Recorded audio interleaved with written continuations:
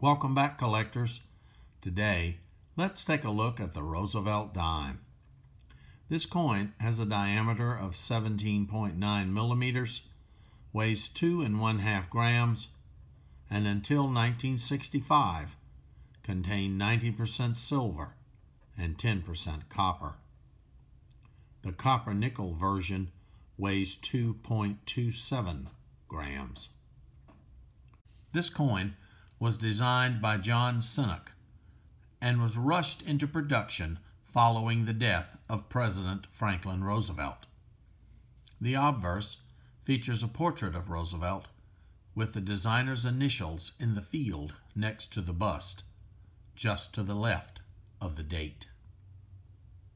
The reverse shows a torch in the center representing liberty, flanked by an olive sprig representing peace, and one of oak representing strength and independence. This design replaced the Mercury dime and has been produced since 1946. There are not really any key dates in the series, which makes it inexpensive to assemble. Thanks for stopping by.